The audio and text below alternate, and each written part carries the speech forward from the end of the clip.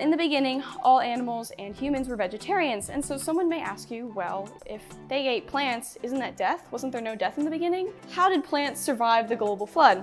So if the islands were post-flood formations, how did plants arrive to the Galápagos Islands? How do we get from a barren landscape from a volcanic eruption to a complex ecosystem? We're going to talk a little bit about plant diversity in the Galápagos and the vegetation zones we see. Galápagos is very unique in that they have very distinct vegetation zones, which leads to different climate zones so that different plants with different adaptations can live in different areas. And so we'll kind of explore this for the next 45 minutes or so. And what better place to start than at the beginning? And so we know from the biblical account of creation about 6,000 years ago that God commanded the dry land and plants to form on day 3. And specifically in Genesis 1:11 through 12, it says, "And God said, let the earth sprout vegetation, plants yielding seed, and the fruit trees bearing fruit, in which there is their seed, each according to its kind. The earth brought forth vegetation, plants yielding seed, according to their own kinds, and trees bearing fruit, in which is their seed, each according to its kind." And so when we talk about kinds a lot of times we just talk about dogs, like Dr. Rivera talked about the other day, or cats. But also it applies in the plant world too, right? So a pollen from a member of the bean family, Legumiaceae, cannot pollinate a flower from the rose family. And so we see the same kind of trends in the plant world too, where these can only reproduce according to their own kind, and as we said previously, is the family level classification.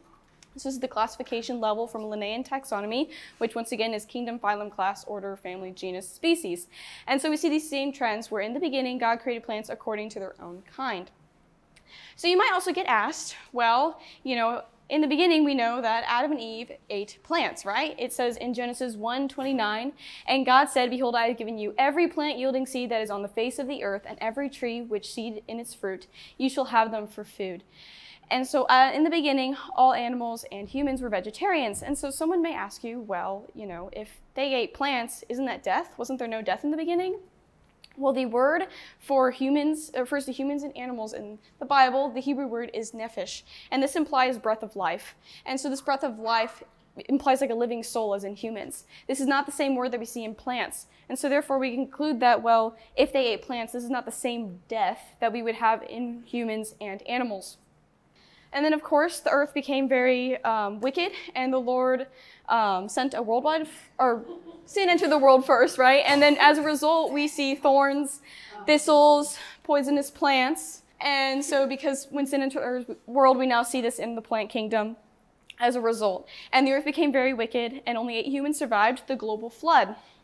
And we read this in Genesis 1:29, where it says that, "And of every living thing of all flesh you shall bring 2 of every sort." But what is the one thing we don't see, right, referred to when God brought the animals on the ark is plants.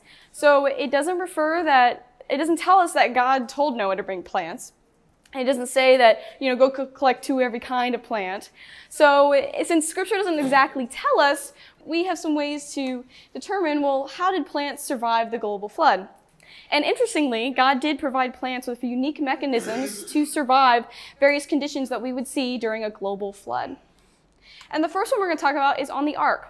Though God did not command Noah to take plants in the Bible, we can assume that since they ate plant foods, the 8 people on the ark would have taken plant foods on the ark for Noah and his family to eat, and for the animals to eat also. Whether it's through the garden or preserved plant foods, they probably would have taken something. And additionally, through the animals. So any seeds that the animals would have eaten on the ark could have been deposited on the land when the waters receded.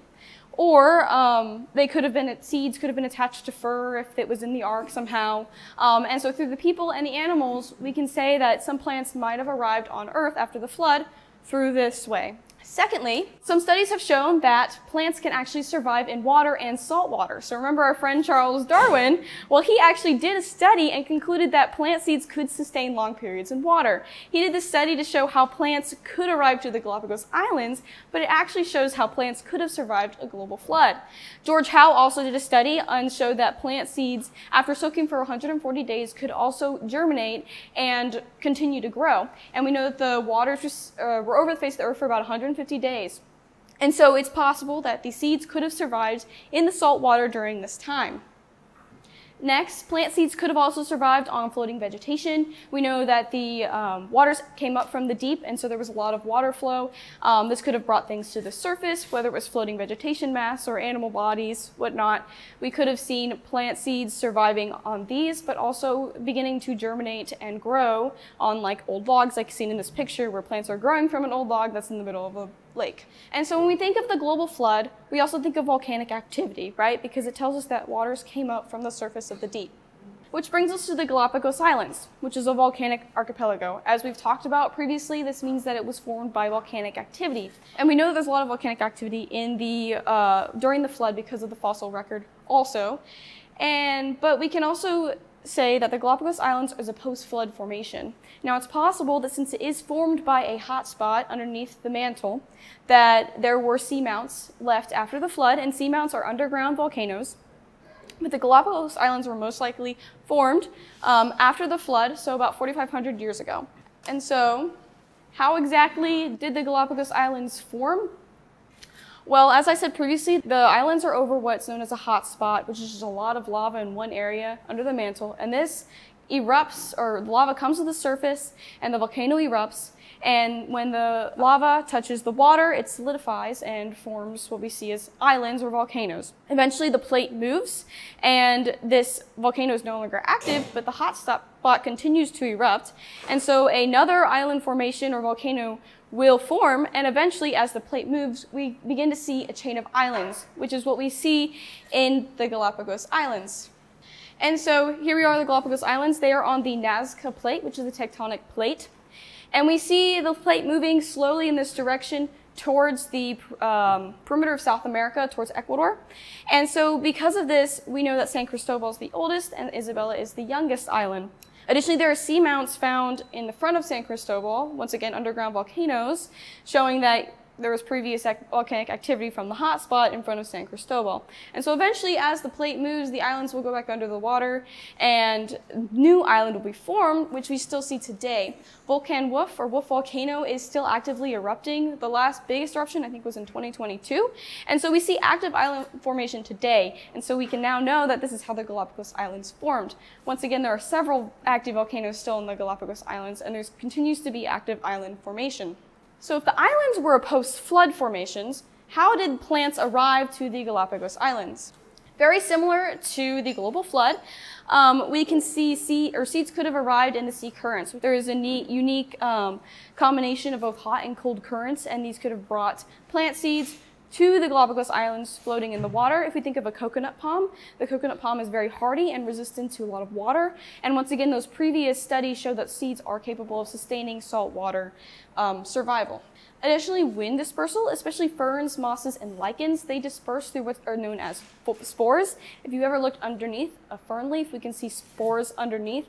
And this is, they could have floated through the wind. So the wind could have brought the spores of ferns, mosses, or lichens to the islands. Additionally, remember our tortoises? Well, animal hosts could have brought plant seeds to the islands in either the digestive tract or the fur. Remember we learned how tortoises can float in the water? Well, when the tortoise arrived, he could have deposited some plant seeds, and then we have some plants on the island. So various animals could have also brought these plants with them. And finally, human introduction. So the Galapagos were first discovered in 1535, and since that time, species have begun, of every organism, have begun to be introduced into the islands. And we especially see this steep incline run over here when permanent settlers began to arrive in the Galapagos, bringing all kinds of species with them, both plants and animals. And so we know how plants have arrived to the Galapagos Islands, but how do we get from a barren landscape, from a volcanic eruption, to a complex ecosystem? This is actually a picture I took when I was in Sierra Negra, which we're going to go to later on. And so this is an active volcano. And so we see this barren lava rock formation, but then this picture in San Cristobal is in the highlands, where we see a very complex ecosystem of many plants, water, land formations, and animals. And so we're going to talk briefly about soil formation. So soil formation forms through the breakdown of rocks. And as we learned previously, lava rock is very fertile, or creates fertile soil. And so first you have this introduction of mosses and lichens, things that can grow on the rocks and begin breaking down the soil. And then you have the introduction of what's known as a pioneer species. And pioneer species are the species that first come into an environment when there is a disruption, like lava formation. And so these are smaller, the lava pioneer species in this case would be small like the lava cactus. Then eventually you get introduction of grasses and small flowering plants before eventually you get more larger trees and shrubs creating this complex ecosystem. Regarding pioneer species, here are 3 pioneer species. I have seen 2 of them so far, and if you're interested, I can point them out to you. We probably won't get to see the lava cactus, Brachiocereus nesioticus, but the Sullivan flower and the gray mat plant are currently in our ecosystems, or in the lower ecosystems in the dry lowlands, and we can see them. I saw them in San Cristobal. But the gray mat plant and the Sullivan flowers, once again, they come into this rock formation and they begin to break down the rocks into more fertile soil so that more complex plants can move into. And when regarding plants, it's important also to mention that there are 2 primary seasons in the Galapagos. We have the wet hot season and the dry cold season, where the temperatures do fluctuate a little, but relatively the temperature stays pretty constant throughout the year. And because of this combination of seasons, we also see the complex ecosystems where we get to talk about, we get to see very specific plants in their ecosystems. And then briefly, I'm going to talk about 2 plant adaptations that are unique to the Galapagos Islands too. So one is, if you've noticed, and we talked about this a little bit with our guide, is most of the plants have small white and yellow flowers. And this is due to a lack of pollinator arrival issues to the Galapagos Islands. One of the primary and only native pollinators to the Galapagos is the Galapagos carpenter bee. There are other pollinators like other birds, but the Galapagos carpenter bee is one of the only native and primary pollinators. And so because of this, when plants arrived at the Galapagos, there were no pollinators to pollinate their flowers. And so rather than expending their energy, right, on larger flowers to attract pollinators, because that's their purpose, you know, they put their energy towards other functions. And a lot of the plants we also see here are self-pollinating or autogamous. So they're able to pollinate their own flowers either on the same plant, or they're pollinate the same species but a different plant member. And so, once again, this is because of arrival issues. So when the plants first arrived, there were no pollinators, and so they pollinated themselves. Or the plants that couldn't pollinate themselves didn't survive. Another cool plant adaptation we see is their ability to withstand plant adaptations, salt water, and especially for the coastal plants and the mangroves, right? There's a lot of mangroves around here. And so the mangroves grow in the salt water, and it's really neat because they're able to absorb the salt water and exude it. One species, the white mangrove, releases it on its leaves. So they absorb the salt water, and then as the salt water evaporates, it leaves the salt on the leaf surface. Other mangrove species are also able to just eject the salt right out of their roots after they absorb it. And I think it's also really interesting because Darwin himself, when he came to the Galapagos, was very unimpressed with the plants, and he called them wretched little things. And so it's just really funny because, you know, these plants have so many cool adaptations, and we're going to see are very unique, but Darwin didn't like them. And so let's get into the vegetation zones. So in the Galapagos too, we have very unique ecosystems. And there is actually what's known as a rain shadow. So because of the way that the islands are, the winds hit on there's a rain shadow on the southern side. And so when the wind blows and the rain comes down on this side, and as a result, we see larger area in the arid zone and the transition zone and the Scalacia zone. And I'm going to go through each of these zones and talk about what makes them this zone, what is unique, and what plant species we can find there. But this rain shadow also causes the arid transition and Scalacia zone to encompass larger area, and then cause there to be more moisture than on this side. And additionally, the brown zones also only found in Santa Cruz. This is in reference to the epiphytes, and epiphytes are like lichens that grow on tree branches, so they don't need to grow, and orchids do this too, they grow on tree branches, they don't need to grow in the soil directly, they can grow on like a host plant. And so the brown zone refers to the epiphytes turning brown in the dry season in this zone. And it's only in Santa Cruz, it's also the population, I guess, of the brown zone, the area is decreasing currently in Santa Cruz. And so the vegetation zones, I am going to refer to them as these names. So the more typical names are the previous slide. These, when I was here previously, these were the ecological zones I used in my class, and I feel like they're more descriptive, so I'm going to use these. And typically, they are grouped into 3 main zones. It's the coastal zone, the arid zone, and then the moist uplands. So we're going to begin with the Galapagos mangrove, and we're going to describe it all the way to the human highlights. In the Galapagos Islands, it's a very characteristic of dry weather and low precipitation, but also having a lot of saltwater adaptations. Remember we talked about that very specific plant adaptation that many of the plants here do have. Some indicator species we can find is mangroves, right? This is the mangrove, Galapagos mangrove ecosystem. And there's 4 different species of Galapagos mangroves. There's the white, red, black, and button. And once again, they are halophytic, and this refers to their ability to be able to grow in salt water. And the black mangrove actually has above ground roots that allows them to breathe, right? So they encompass many plant adaptations, in addition to the white grove being able to exude the salt water from the leaves, leaving the salt crystals to allow them to grow in this coastal area. The next main ecosystem is the seashore shrubland. One of the indicator species is C. purslane, Sesuvium portulacustrum. The seashore shrubland includes many shrubs and low-growing trees. There is also low precipitation and high heat in this area. It's still very close to the coastal zone, the Galapagos mangrove. And once again, they still include that saltwater adaptation because the winds are bringing in the salt water, salt air from the ocean. And some indicator species of these are the Hippomea manicella, the poison apple, named because the fruit is toxic. So if you see it, don't eat it. May look pretty, but it's not. And then actually the scientific name manicella is in reference to the Spanish name for apple, so manzanilla. Next is the saltbush, Cryptocarpus piriformis. The saltbush named also because it's very tolerant of salt. And then the last one is the Scutia spicata. The fruit of Scutia spicata, the spiny bush, is food for many finches, iguanas, and other native animals to the island. And so plants usually develop spines as a way to either defend themselves or to conserve water. And so it's probable that the Scutia spicata develops spines to conserve water in this area because it is a very high heat and low precipitation area. The next ecosystem zone is our dry forest. So this is the most extensive zone throughout the Galapagos, through all the islands. And the primary area in the zone lies in that rain shadow we talked about before. And so you can see the shadow here where most of the zone is in this rain shadow. And this is the island of Santa Cruz. Some indicator species of this are the acacia, we've seen several of these, and the Pisidia carcinogenesis, also called ironwood because the wood is also used in construction of houses and boats in the Galapagos Islands. And then some other indicator species, Palo Santo, Bursera graveolens. This is the incense tree. Palo Santo translates to holy wood, and it is used against like bad energy, or you can use it as an incense because some of you did smell it when you break or when you get some sap, it has a very nice aroma. And then we have the prickly pear cactus, Opuntia. Some of the species of Opuntia are only found in the Galapagos Islands.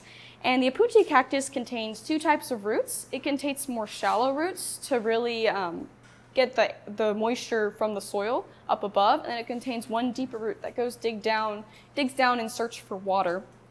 And so this is its mechanism against like the high heat and low precipitation in this area. And the Opuntia is also food for a lot of native animals like the tortoise. And then our next ecosystem is the transition forest. So this is the place where the wet and dry climates kind of meet in the Galapagos Islands. So we start to see a taller canopy and a lot more precipitation in this area as a result. So we're transitioning right from that dry lowlands to the humid highlands in this case. And so 2 main indicator species are pega pega, which translates to sticky sticky. This is the seeds, so the seeds are sticky, and so they'll stick like to the animal fur or to your clothes. And then the cat's claw, Xanthocylum vagara. And the cat's claw also largely defines that brown zone we talked about previously that's only found in Santa Cruz. The evergreen forest is typically in the classification of zones, we separate the Scalacea and the Miconia from each other, but there's also a lot of intersection between these two. So they've been pushed into the evergreen zone in this case, but it is dominated by Scalacea and Miconia forests. And these are 2 plants that are endemic to the Galapagos Islands. Once again, we start to see much more higher precipitation in this area, right? Because we've transitioned from the dry lowlands to the humid highlands. And additionally, the canopy is much taller, and we start to see a presence of epiphytes, so in the trees. So in this case, you can see the epiphytes growing on the Scalacea tree. And so, like I said previously, the 2 main plants we will see in this area are the Miconia robinsonia, the Miconia plant, or the daisy tree, Scalacea pedunculata. This is actually a photo of me when I was here. I got to help in a restoration project in planting Scalacea trees in the highlands. So that was really neat. And our final zone are the humid highlands, where we've reached the top, the most humidity, but we've lost that tall canopy. So at the top, where the highest ecosystem is, it's mostly now dominated by ferns, mosses, sedges, and lichens. And so it's not as much of a taller canopy anymore.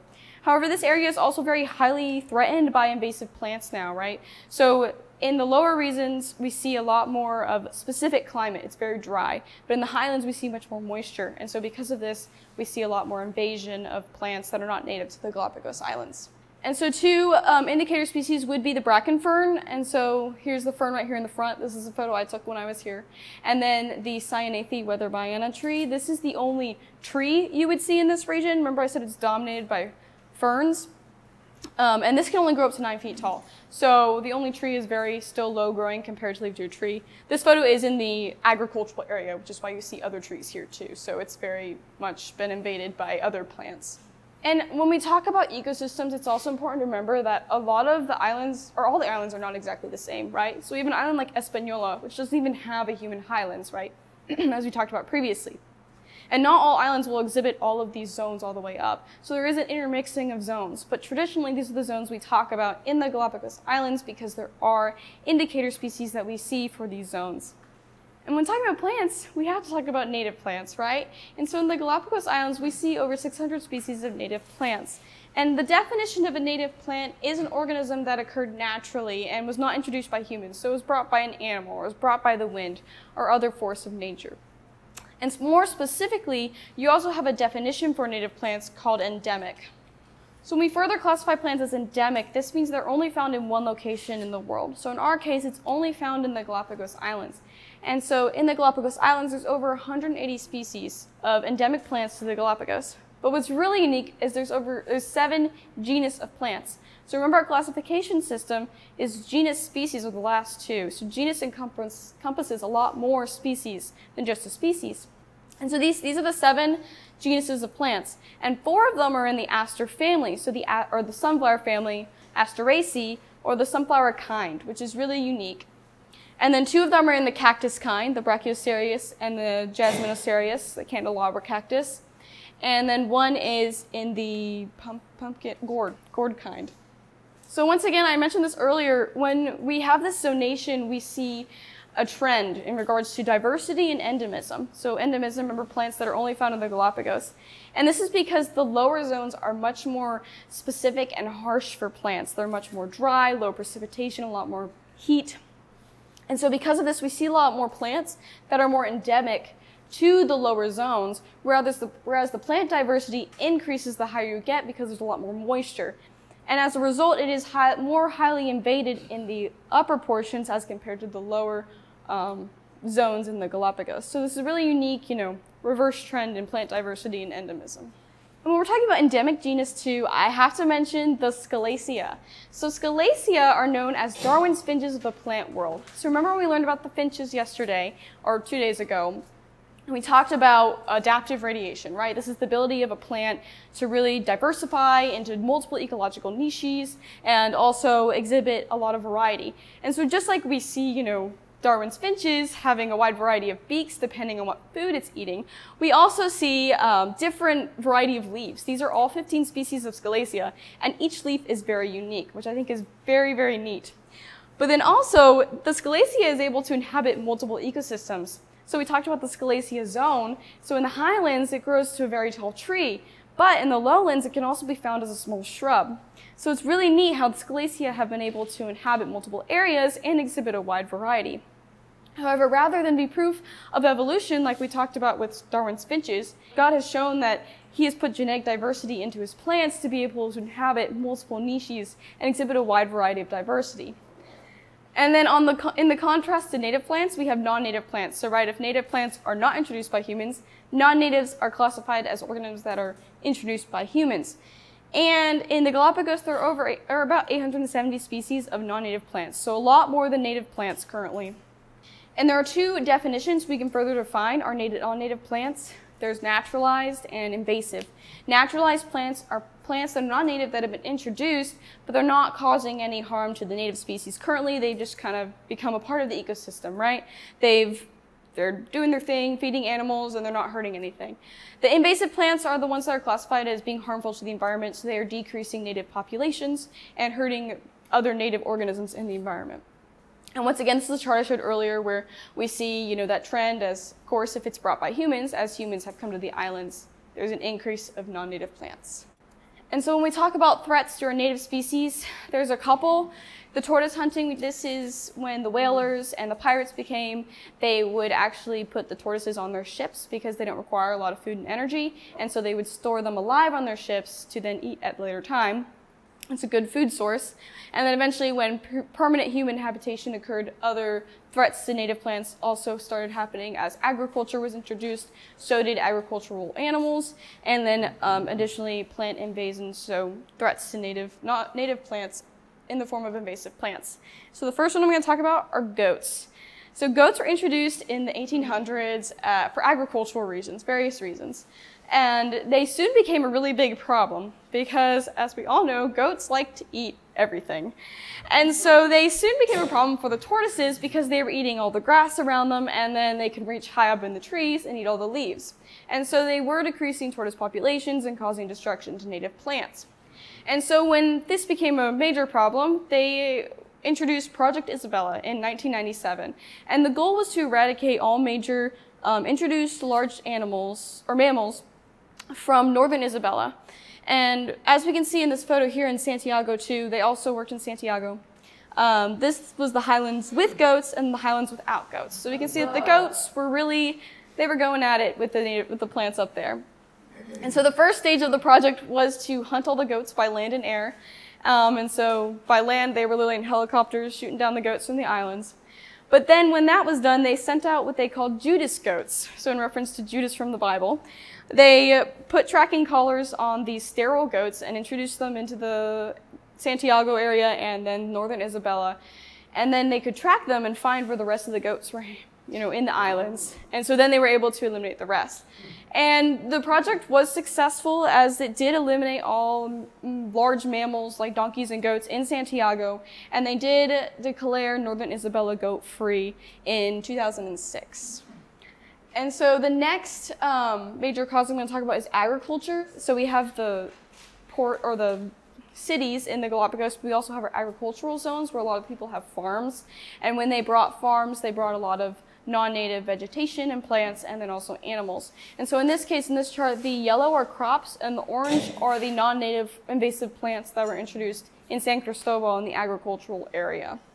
So once again, we just see that, they're just spreading really rapidly. And finally, I'm going to talk about a couple invasive plants in the Galapagos. The first case study is blackberry. Blackberry, currently Rubus niveus, is a huge invader in the Galapagos. It is very versatile. First of all, the fruit is delicious, right? And so the finches love the fruit. So they spread in that way. They also have a very large seed bank currently in the ground, up to 12 years. So even if you were to remove all of them, they'd grow right back because of the seed bank. They can grow fast and dense thickets up to 4 feet high. And they also have vegetative growth. So if you cut a piece off and stuck it in the ground, you'd have a new bush. And so because of this, it's very hard to get rid of. It's very time-consuming and costly. You have to manually pull it up by the roots, and it's covered in thorns, so very hard. So a lot of people classify it as the perfect invader. Also, it's known as a transformer species. So the transformer species is something that has come in and completely changed the soil composition and the environment and created what people are now defining as a novel ecosystem. So it's created a new ecosystem in this case since it's become so widespread. A study found that it was harming the Scalacea populations in Santa Cruz, and Scalacea is a very unique plant, right, the endemic genus. And so the blackberry has become a pretty big problem in the Galapagos Islands. So next I'm going to talk about Cinchona pubescens, or quinine tree. It was first introduced in Santa Cruz in 1940s for the quinine. At the time, quinine was a good remedy for malaria, and so they introduced it as a form of creating quinine for malaria so that they could create revenue off of it. But it also, once again, quickly spread from the agricultural areas it was introduced, and particularly in the fern and shrub landscape in Santa Cruz too. And once again, this photo shows the 1972 versus 2007, where the quinine tree has grown and dispersed. And it's this transformer species again, where it's changed soil composition and it's created this novel ecosystem that's brand new. Studies have found that it is significantly reducing native populations also. And finally, we're going to talk about the Spanish cedar, or Cedrela odorata. It is also very highly invasive, like all these plants. So it was first introduced in the 1940s, also, like the quinine tree, as a source of timber. Because the cedar tree is really good wood, so they would use it for exporting timber, but also building their houses. A study found that the Cedrela tree was blocking tortoise migration routes. And so here we have the gray are the migration routes, and the black are the ones that run through Cedrela forests. And so they found that the tortoises were avoiding the Cedrela forest for three main reasons. Either the Cedrela forest, the way it grows, it promotes the growth of other non-native plants underneath, like Rubus niveus, so it was too dense that the tortoise couldn't get through. They couldn't maintain their body temperature under the forest too, because there was more shade. And the third reason is that the Cedrela also reduces like ground vegetation for the food that they do eat. So there was no food under the forest for them to eat through these routes. But another thing that's also complicated with Cedrela is it is classified as a vulnerable species because it was being exploited for its timber. So we have a vulnerable species in Galápagos that's also classified as invasive and preventing tortoises from migrating. So there's this, hard, I guess, how do you take care of this problem kind of thing. Because if it's vulnerable, we don't want to reduce its populations more. And one thing I wanted to touch on too, we've talked a lot about invasives versus non-natives versus natives and naturalized, but when I first heard the term invasive, I was a little confused by the definition because they defined it as something that was introduced by a human, right? And once again, we have this clash of man's word versus God's word. And if you believe that or I guess I was confused because if you believe, what have our guys been calling us the whole time, right? Homo sapiens. So if you believe we're an animal and a native plant is something that's brought by an animal, why is an invasive plant something that's brought by a human, right? It doesn't make sense if you believe in evolution and you believe in man's word, that we're just animals, right? What was it? Molecules to man. We brought the plants, so if an animal brought a plant and it's native, why isn't it still native? But then from the Bible, we know that as a result of the fall, there's no longer this perfect ecosystem balance, right? So because this plant is taking over and destroying other plants, we wouldn't have seen that in perfection. There would have been a balance between all plants. And so when you think about invasive plants, it's important to keep this in mind. We are called to be good stewards of God's creation. And I myself love sustainability and conservation, because we're called to be good stewards, do what I can to also preserve the environment. But also remember that as a result of the fall, we now have these invasive plants. So are invasive plants invasive? Well, according to definition, yes, but it's just the result of the fall. The plant is introduced by a human. We're called to disperse and spread into the world. And so now we just don't see this ecosystem balance. So it's also important to keep that in mind when we do talk about invasive plants. And I just want to end with Psalms 8, 3 through 5. When I look at your heavens, the work of your fingers, the moon, the stars which you have set in place, what is man that you are mindful of him, and the son of man that you care for him? Yet you have made him a little lower than the heavenly beings and crowned him with glory and honor. So as we've seen so far, and as we continue to see God's creation, just be reminded that we have a creator and he's amazing, and I really do see God through our creation. So I really just want to end on that note that as we continue to explore the Galapagos and the amazing plants and animals that God has put here, just be reminded of our creator.